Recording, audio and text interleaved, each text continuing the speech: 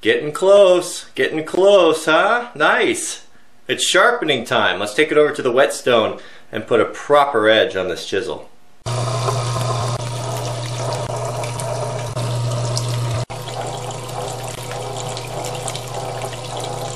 So getting the proper angle on a chisel is really important. So as a guide, I've used my timber framing chisel, and using my jack clamp there, I've set it at a distance where I can get that perfect angle by resting it across these 2 points. I bet you jack clamp guys haven't thought about this application here.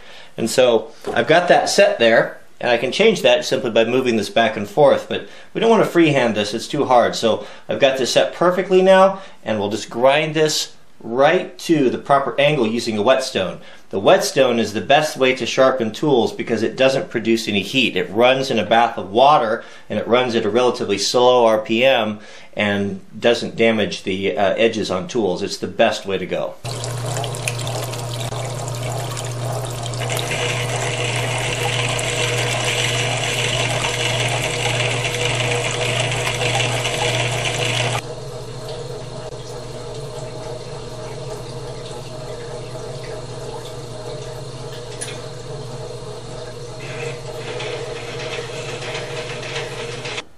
So this last bit, we'll just finish the back of it by hand with a 1000 grit stone, knock off that wire.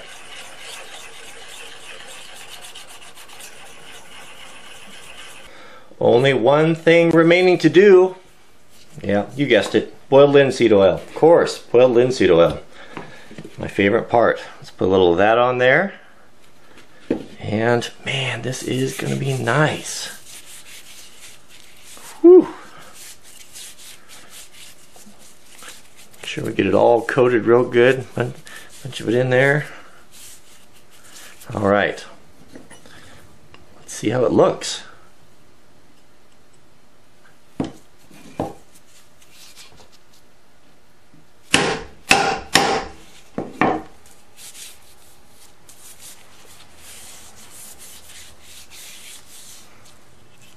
So what do you think?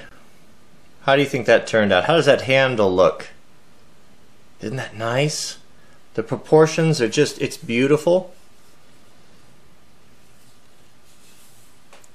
The shoulder right there, left a little bit back on the shoulder. That way there's room to grow. If this wood shrinks a little bit on that socket end, you know, I've got just a tiny little bit. I can knock that back there and keep wedging that in there a little bit. So that's why that is. Here you can see the Simon's name. You know, it has the feel, everything about it has the feel of being handmade. Everything's just crooked and not quite right. You can tell, you know, things that are machine made, they're all, the tolerances are nearly perfect. Got a beautiful edge on there, look at that. Boy, that whetstone does a job on that, doesn't it? I didn't take it back any further than that because, you know, it was improperly ground before. There's no reason to. Well, you know, as it sharpens over the years, it'll eventually work its way back there, but that asymmetrical angle on there, it's not because it was ground improperly, it's just because that the chisel is a little bit thicker on this end. It's just the way it was made. Yeah, so most likely a handmade tool. There, I worked it back and got rid of that bevel on the back, so we're perfectly flat up here. Finished everything with 1000 grit. Beautiful lines on that chisel. It's just one of those things, you know. It's just one of those things when you hold it. It just makes your heart beat fast. It does me anyway. I just love things like that. Just the beauty of this, and made by people who use chisels, made by a company that made tools to work. You know, compare this right here. Compare this to big box store chisel. Here we go. Well, two half-inch chisels. What can you buy this for? Lowe's, Home Depot. 12 bucks, 15 bucks. Plastic handle. Thin, short, poor quality steel. Stamped, not forged. I mean, what do we have in this? Garage sale find, eBay find, $1, $2. You know, ask yourself, which one would you rather have? Really, which one would you rather have? That goes without saying, doesn't it? Beautiful. Just beautiful.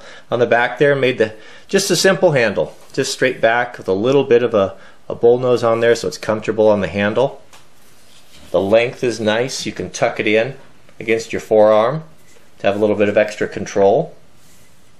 You know, if you were a fine woodworker and you were doing really detailed stuff, this handle wouldn't be appropriate. It would be too long, wouldn't it?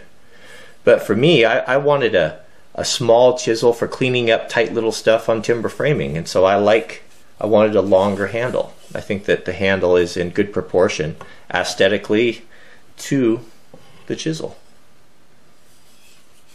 Oh, man, just love it. A lot of pleasure enjoying that. You young guys that are constantly ask me, you know, how do you build up your tools? This is how you build up your tools. You know, it's a work of a lifetime. It's going to garage sales and finding things. You know, the thrill of the hunt. It's really fun to come across something like this, digging through a big box of tools, you know, marked 50 cents or 25 cents or $1, and find something like this. This is something that you can treasure. This is something that I mean, which one are you going to leave outside? I mean, really, are you going to leave this one outside after you make a handle for it and it passes through your loving hands? No, you're not. You're not going to. This one, maybe, most likely. That's it. So the lathe. That was the first time I used the lathe, and I'll tell you, it took a courageous heart until I finally started to trust it. I wasn't sure what what was going to do. Is it the best lathe I've ever used? It is not, but it worked, and it made this beautiful handle, and it worked. So thank you, Thomas, for that, and thank you for all of the tools. It seems like the majority of tools that I used on this project were gifts given.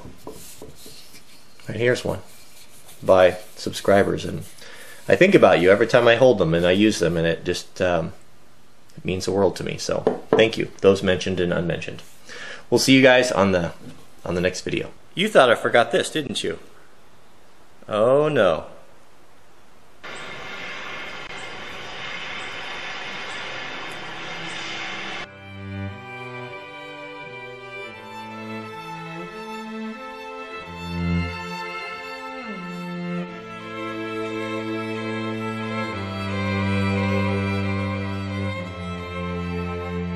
How about we just take a moment and listen? Pachelbel. When we find ourselves in the presence of genius, sometimes it's just best to not say anything and be quiet and learn.